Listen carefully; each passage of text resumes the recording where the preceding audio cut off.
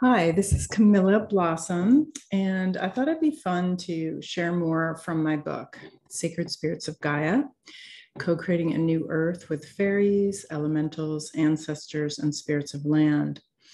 And what I was called to do today was to choose a card and then read something from my book. And what came forward was crystal. And the card says align intuitive communication. So I want to share what I've written in my book, which is the voice of the crystals and the crystalline realms that wanted to be shared with us today. And for those who would like to know about this too, I have the Sacred Spirit of Gaia deck of cards. And so they can go with the book, or the book can be read on its own. So I'm going to pull up the beautiful artwork by Andrea of the Crystal, so you can work with that beautiful portal of energy, those colors, that crystalline energy as I share. Crystal, align intuitive communication. I am crystal, and take many forms, shapes, and beautiful colors. I love to share my healing light and sparkle up places with high frequency energies. My body holds sacred geometric patterns for healing, activation, and harmonization.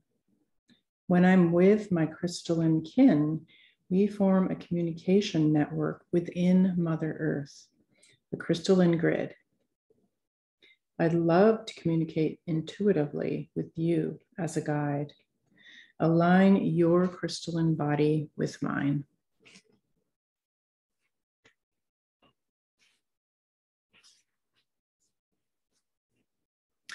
And this is a message from the crystals.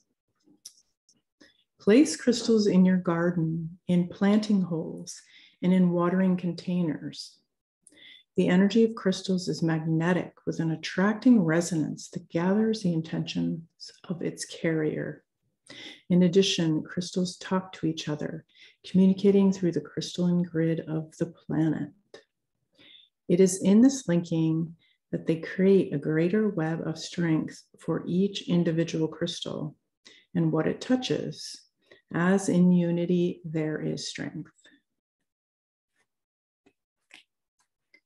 Crystals are very powerful beings that are a joy to co-create with. Over the years, I've worked with many different types of crystals and gemstone jewelry, and have created altars, performed land ceremony, planetary light work and healings, and manifested with them.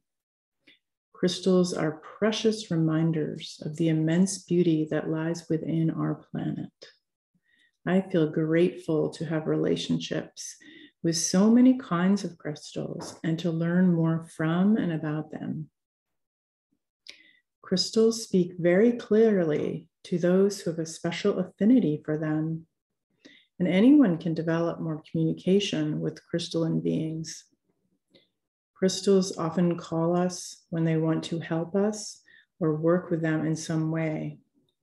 I have some crystals that I use regularly, like my labradorite stone that I hold to intuitively connect with the 13 spirit grandmothers. I have a clear quartz manifestation crystal to focus my intentions. I have a large crystal I use for Mother Earth light work, especially out on land, to help clear and harmonize energies. It took me years to understand what purpose it held.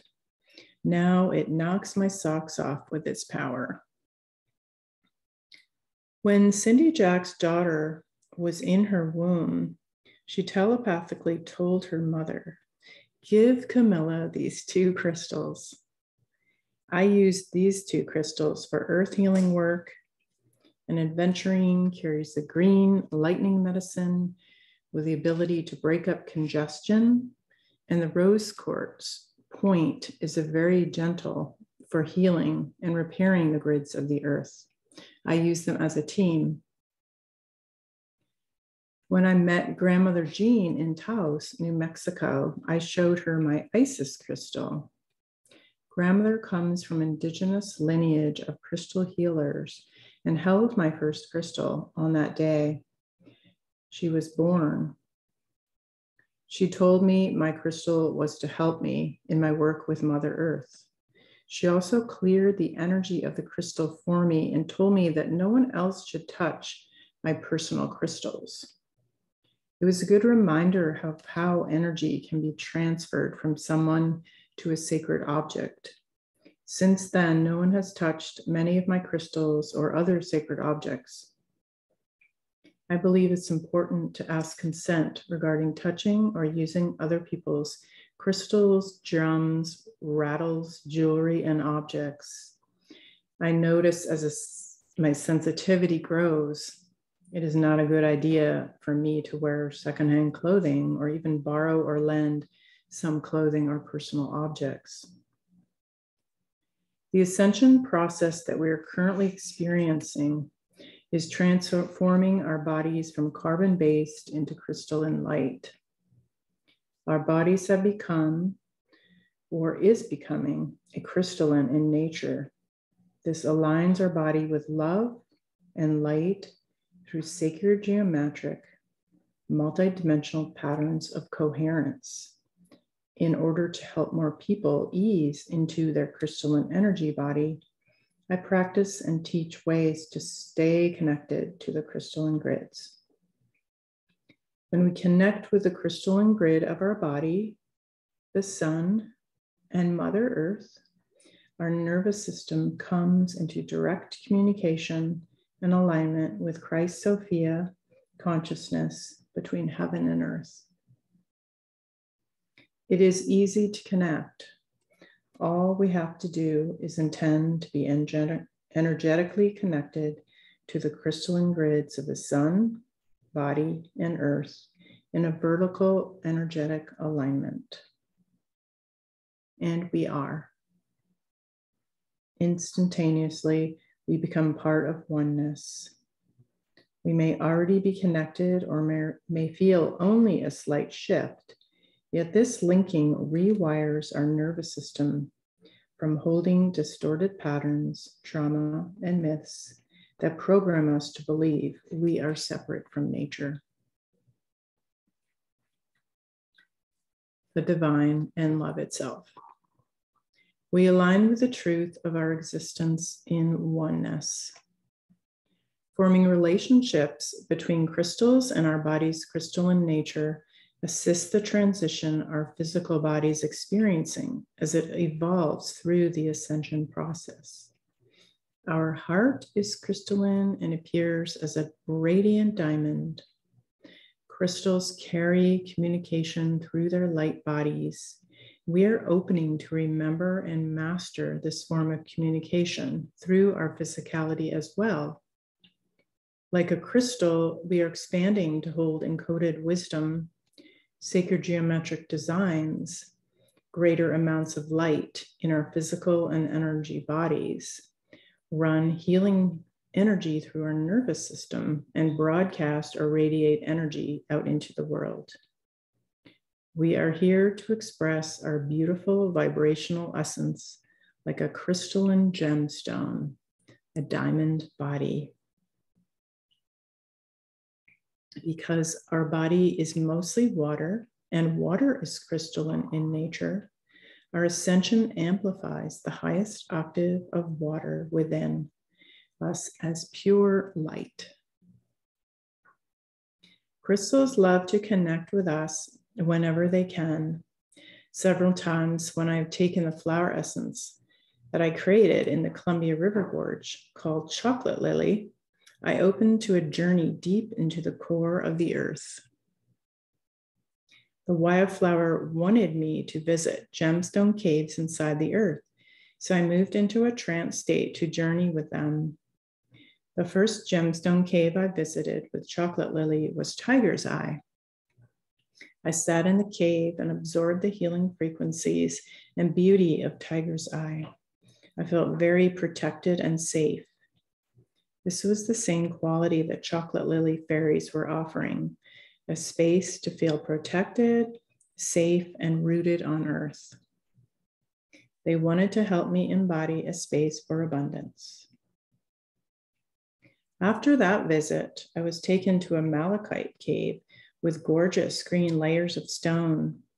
I felt called to absorb the energy of the gemstone and receive its transmissions of healing and energy. Malachite is another stone of protection and earth rooting. The spirit of chocolate lily was leading me to several crystals that were healing my sense of embodiment to feel safer being rooted on earth. Maybe you already have a number of crystals. If not, when you catch on to your crystalline nature, your collection will grow. You can have a really enjoyable time making altars, grids, even decorating spaces with different crystals. As you create an altar, the crystals will tell you where they want to be placed and with whom. It's fun to move the crystals around until you feel a personal or a perfect alignment. All of a sudden, the energy flows with grace. That's it. Co-creating with crystals. This is a crystal ritual from the crystal realms. Sit in meditation with a crystal in your hand.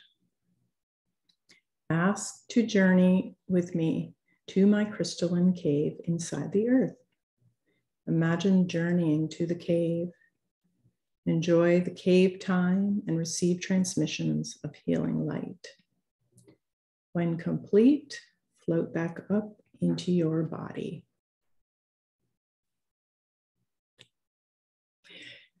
There's another ritual here. It is about making a crystal altar ritual. To do this,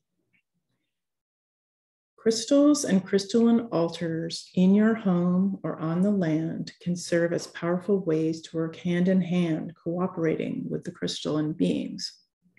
These altars act as conduits for activating more energy, directing flow, healing places, energizing elementals, and offering a ceremonial place for dance, song, and spiritual connection.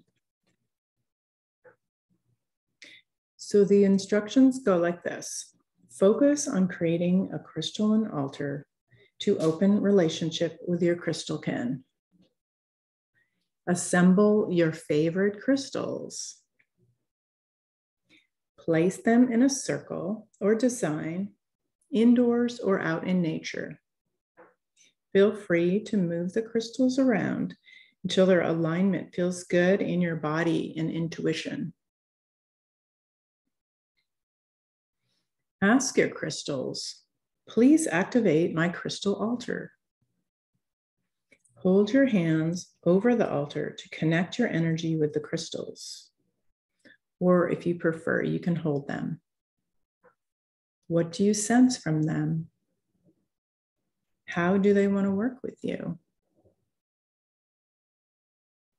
Listen and open to any communication, awareness, or experiences from the crystalline ones. Thank the crystals for connecting with you when you feel complete. The altar may want to stay for a day or so to keep working, or take it down when you feel complete.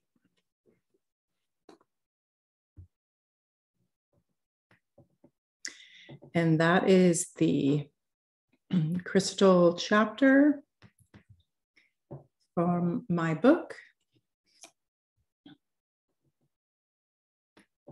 Get the right one up for you.